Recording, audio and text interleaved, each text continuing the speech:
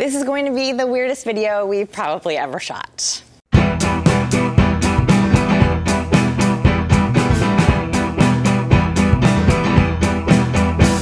Today, we're going to talk about the science of twerking.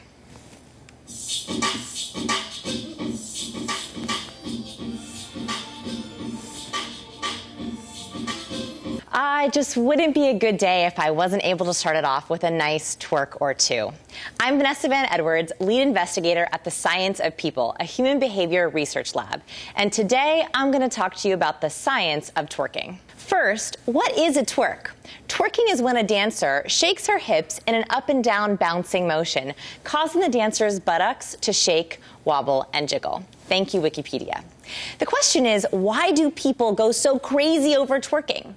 I want to answer that question showing you the 3 scientific principles behind the twerk. Number 1, shape-shifting. Men love the roundness of a woman's body. The only thing they love more than the roundness of a woman's butt is the jiggling of a woman's butt, and twerking showcases both. 2 birds with 1 stone. 2, babies, anyone? Twerking puts a woman in the prime mating position. Yeah, you know the one I mean. So instinctively, men and women know that canine-style stance is great for making babies. 3, what the what? Our brains love seeing unusual and bizarre things. Twerking is definitely not something we normally see.